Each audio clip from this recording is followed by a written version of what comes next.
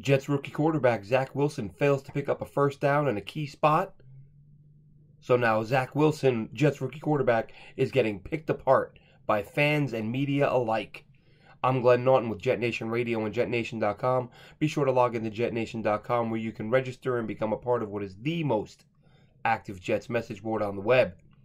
So the Jets fall to Tom Brady and the Buccaneers 28-24 in an absolute heartbreaker. Brady throws a touchdown with just a few ticks left on the clock after the Jets failed to convert on a 4th and 2 earlier in the quarter when Zach Wilson decided to keep the ball on the 4th and 2 play, ran it to the right side. There was absolutely no room. The A-gap was closed.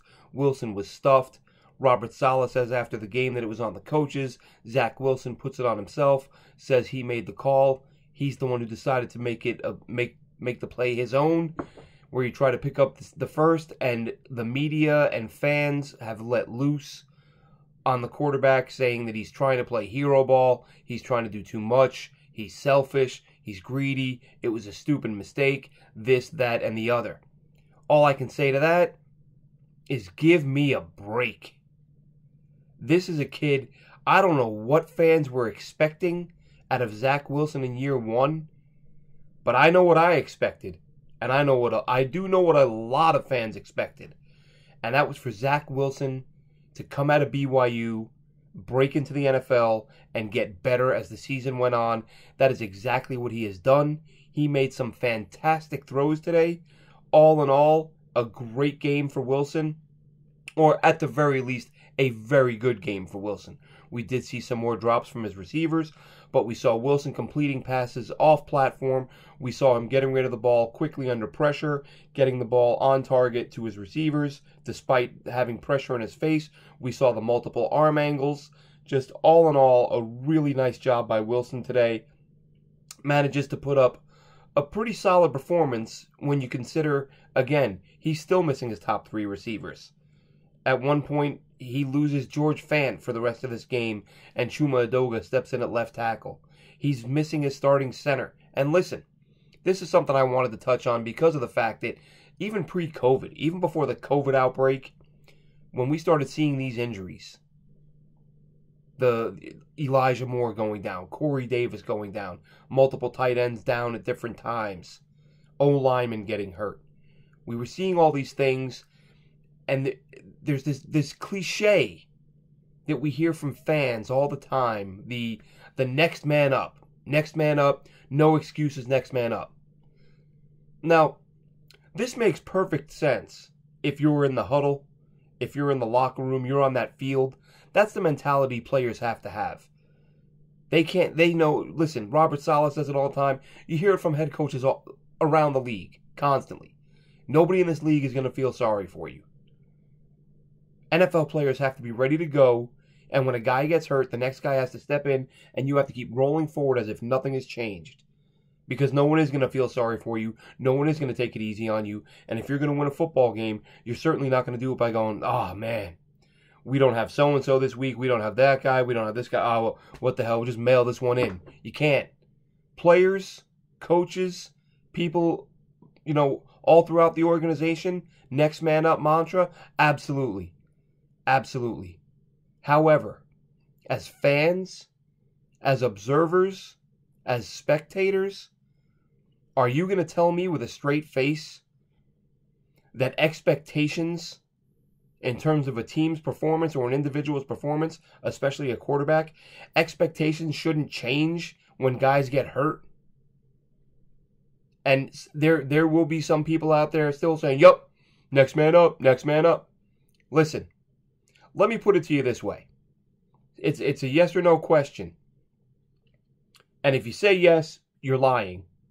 We all know the truth here. But here's a hypothetical. Let's say you're out in Vegas. You're partying with your friends. You're out there, it's your best friends. It's his 7th wedding. Lucky 7. You're feeling good about it. You think, you know what? I'm gonna go across the street and put in a bet this morning because I saw a line that I loved. And I'm not gonna say a team A, team B, whatever. See, I saw a line this morning that fantastic. I'm gonna go put some money on that game. Matter of fact, I'm putting my whole bank account on that game. Because I've never seen a line that I like better in my life. And you're walking across the street to that bookie. Or what do they call them in Vegas? I don't even know. It's legal, casino, bookies. I don't know if they call them bookies out there. Anyway, I digress. So you walk across the street on your way over to the casino to place your bet.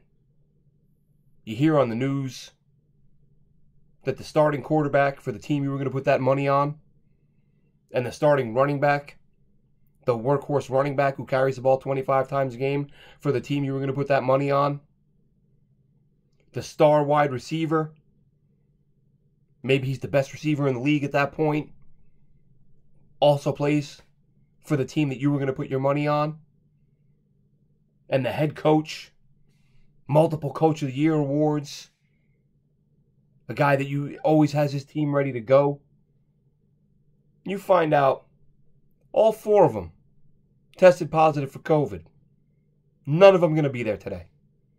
Quarterback, out. The backup quarterback, he had a contact too. He's out. Who's starting today? Undrafted free agent developmental guy who's been on the practice squad all season, has never thrown an NFL pass in his life. Running back, he's out. His backup, washed up journeyman on his last legs. You still making that bet? You still going to take that money and say, hey man, next man up? I still have the same expectations that I had when I woke up this morning. I don't want to hear any excuses. It's next man up. That's what this league is about. No, you're a spectator. You're a fan. You're not a player. You're not on the field. You're watching the games. You're looking at the rosters. And you're basing your expectations based on who is on the field. That matters. For some reason, I don't. If it's the tough guy talk, everyone wants to feel like they're in the NFL. Played a couple snaps in high school, so I know what it's like. Next man up. No. When you lose Elijah Moore, when you lose Corey Davis, when you lose Jamison Crowder, when George Fant goes out with an injury, when you haven't had Mekhi Becton all season, when Connor McGovern is out, when Michael Carter suffers a concussion early in the game, at some point, you've got to look at it and say, this quarterback is screwed. This quarterback's got nothing to work with. And this was what Zach Wilson dealt with today.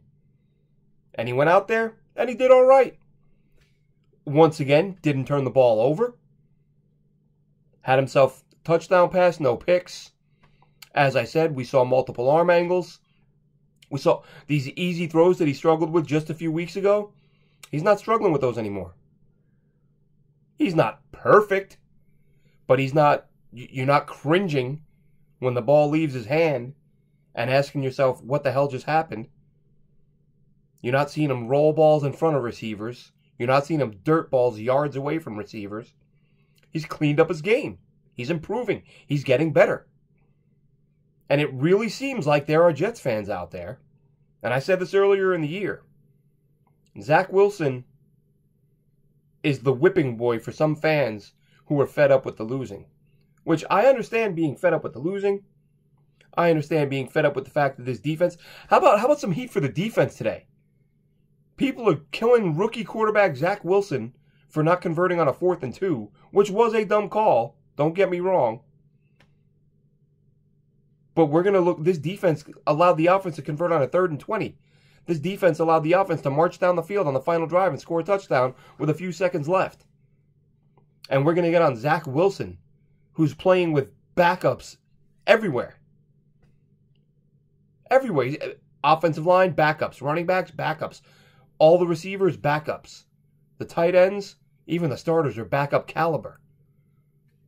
And oh, by the way, they're playing the defending Super Bowl champions. Tom Brady on the other side of the field. Defending Super Bowl champs, rookie quarterback, goes toe-to-toe and has a lead. His team has the lead with 2 minutes to go and the ball inside the opponent's 10-yard line. And the defense just lets them march down the field and score. And we're going to kill Zach Wilson for a blown quarterback sneak. This year was about development. This year's about Zach Wilson getting better as the season progresses. That has happened. And it's not even questionable. I see people who don't want to acknowledge it still killing the guy for every mistake he makes. And it's just, it's like there are Jets fans who need a hug. Was it Good Will Hunting? That movie when Matt Damon was like crying, blaming everything on whatever. And Robin Williams is like, it's not your fault, it's not your fault. And he's like pounding on his chest. That some Jets fans need a hug. Not everything is Zach Wilson's fault. The last 10 years isn't not Zach Wilson's fault. Zach Wilson didn't bring Adam Gase in here. Zach Wilson didn't draft the players Mike McCagnon drafted. Fans are upset. They're angry. The team sucks. They've sucked for a long time. I get it. But being mad at the young quarterback who's getting better and better every week, making fewer mistakes, making more accurate throws, better decisions when to run with the ball and when to throw, getting rid of the ball quicker, getting the ball on target more often. These are all the things you hope to see. And now as we're seeing it, there are some people who are looking for something to blame him for. Makes absolutely no sense. People have lost their minds with this stuff. But at the end of the day, for those of us who have managed to remain sane through this season, I think we're pretty happy. The kid's coming around. The youngsters are playing well. Kenny Yeboah, first couple catches as a pro today. Michael Carter rips off a 55-yard run before he leaves with a concussion. Ty Johnson, listen, he had that game a few weeks back with all those drops, and that was tough to watch. But really, other than that game, we've not seen anything from him that would suggest that's going to be he's not a guy that can be counted on out of the backfield. Now, I'm not saying he's Marshall Faulk. I'm just saying the guy can catch the ball out of the backfield, and he can run it a little bit. So we saw that today. And as I said, we saw Yeboah make some plays. And Braxton Berrios. What more can you say about him? A couple more touchdowns today. One rushing, one receiving. Guy's been fantastic. He's been absolutely fantastic. You pencil him in, or you not pencil him in. You get him to sign with a pen on a new deal, hopefully in the near future. But you figure he's coming back next year. And Denzel Mims, not so much. Didn't play a snap today. So, all the talk last week from Robert Saleh about how the book on Denzel Mims isn't written, nobody's given up on him. Sure looked like they gave up on him today. And 1 week left in the season. It's not looking good for Mims. But you know what? It is looking good for Wilson. It's looking good for Carter. It's looking good for AVT. Brandon Echols, we saw another pick for him today. We saw Michael Carter make some plays. He picked up a sack. Foley Fatukasi, there's another guy you got to get signed. He looked good. CJ Mosley has been much better of late. So there are some pieces in place here. Elijah Riley he makes his return. He looked good today. So some good young players in place.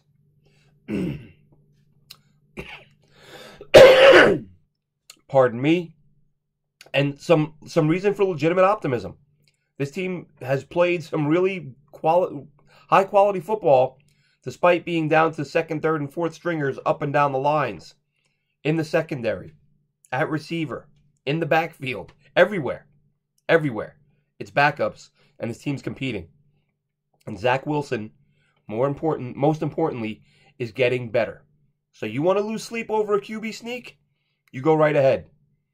Personally, I'm going to be excited over the growth the kid has shown. Look forward to next week, and look forward to next season. That'll do it for this one.